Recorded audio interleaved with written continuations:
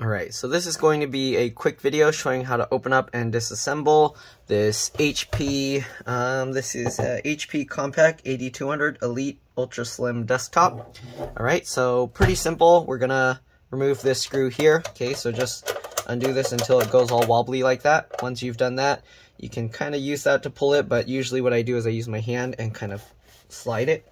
Can be a little tricky. It might help to kind of use your fingers here on the back to help pull this while you kind of push with your thumbs. Whatever works for you, or you can kind of just keep working on it like this, and eventually you can see, oops, you can see there's a gap here.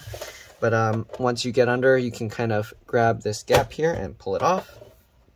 Okay, whatever works for you. Here you can see they have all these little instructions here for how to remove stuff, how to remove the CD drive, and other components like that. Okay, so alright, anyways, I'm not going to use that.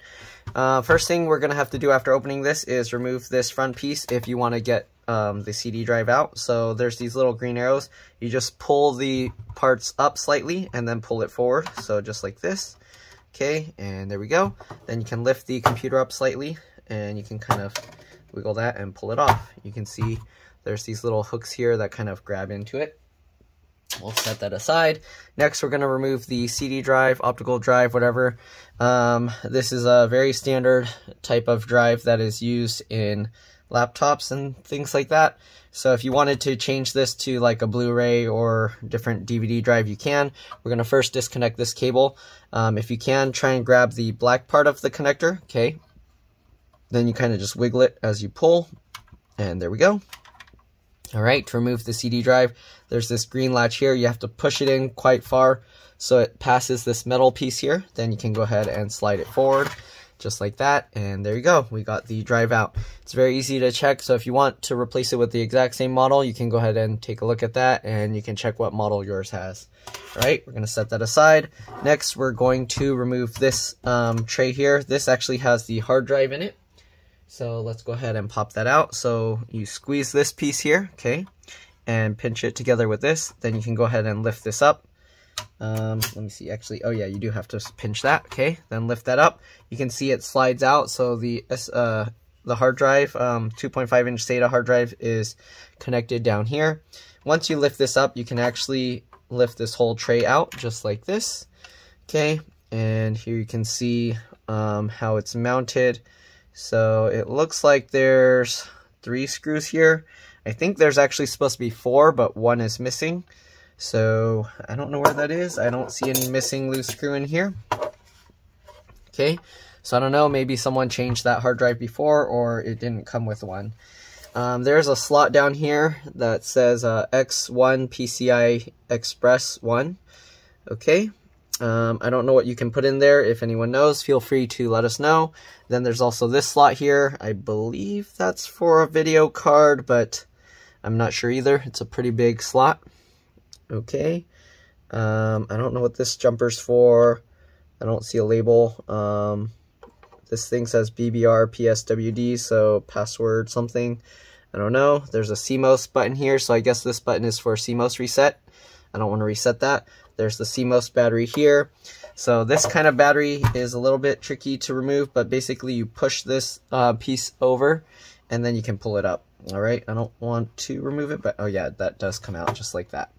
Okay, so that's how you remove the battery. You got the SATA connector and the power right there, of course. You got one fan connector here that comes out pretty easily. You just pull it straight up. And you got 2 sticks of RAM here. So let's go ahead and take a look at that. We're going to pull these 2 tabs to the side. Pops up. I can wiggle this out. And this is 2 gigs PC3 10600S. So you can put any PC3 10600S if you want. You can get 2 8-gig sticks and upgrade it to 16 gigs of RAM.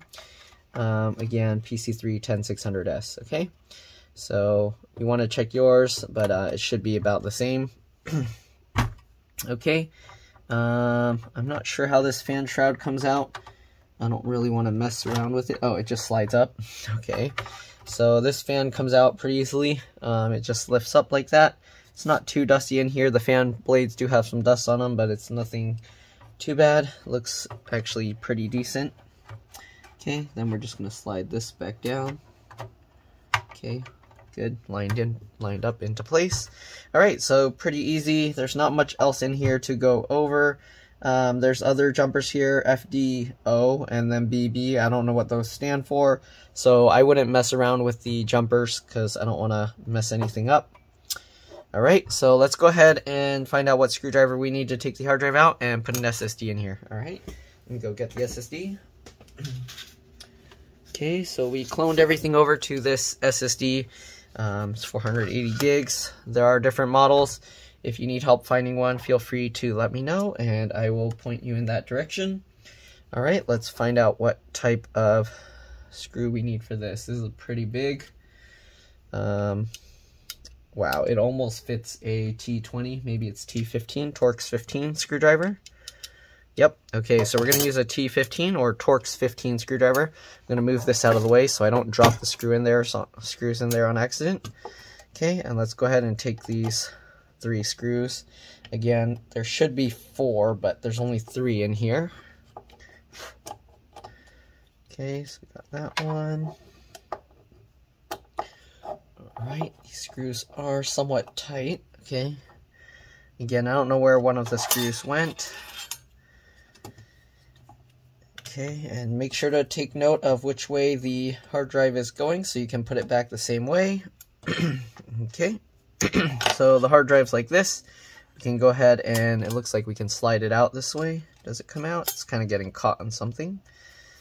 There we go. Okay, so we just slide it out this way. I'm going to get the replacement drive and slide that in. Okay, and we do have to kind of slide it down here so that we can get the screws back in. So I don't know why they have such a big empty slot here. Doesn't look like you can put 2 hard drives in it, so I don't know why they designed it like that, but that's how they designed it. Okay, let's go ahead and get this screw back in. Okay, if you want, you can loosely fit it first until you get all the screws back in. Okay. I don't know if the rubber broke off or what, or if that's just the design, because they are different on both sides. Okay, so we're going to tighten that screw down.